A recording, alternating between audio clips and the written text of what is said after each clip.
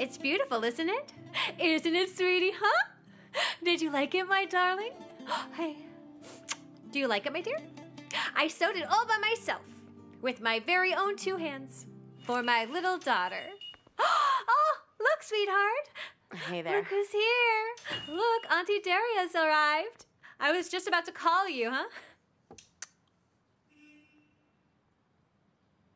Derya, I made the tablecloths. Do you think these will be okay? Do you like them? They look really nice. Our store will look like a flower. I've decided. Everything is almost ready. Tomorrow the menus will be ready, okay?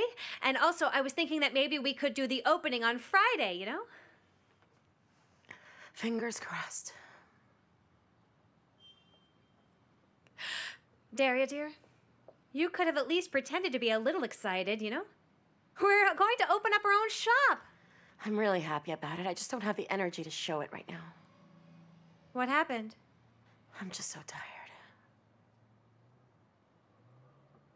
But this isn't regular tiredness, Derya. What's the matter with you? Is something wrong with Nihat? Look, it's okay.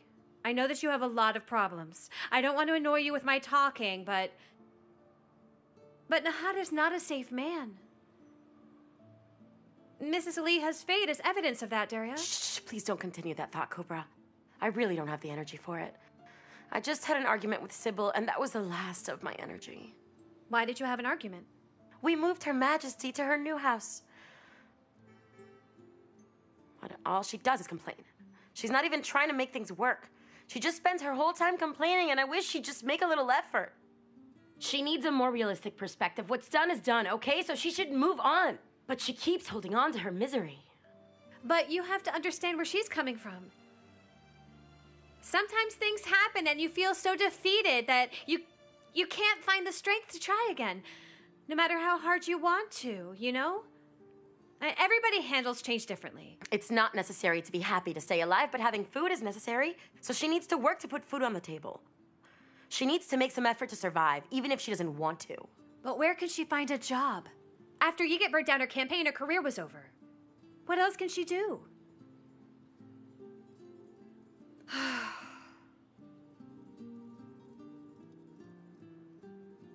Things used to be so beautiful.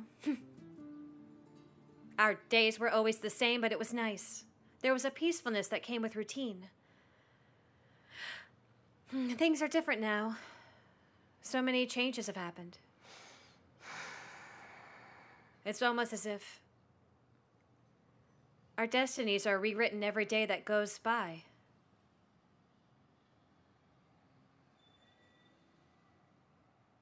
You know what I want?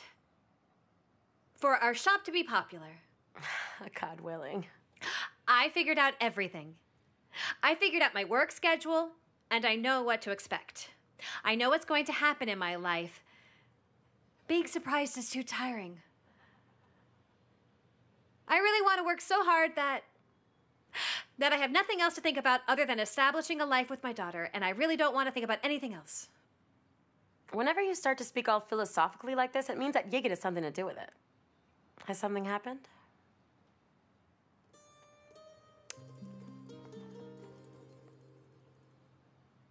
It has, but not with Yigit.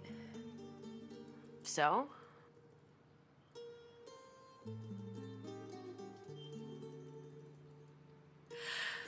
I don't even know how to tell you what happened, Derya. Start from the beginning. Something very unexpected happened to me recently. What happened, Kübra? I'm dying to know.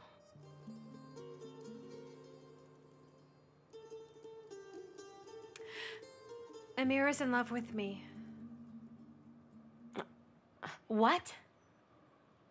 But he's in love with you? He said that he loves me. Since when? What did you tell him? What could I say, Derya? I was so shocked at that. I couldn't even say a word.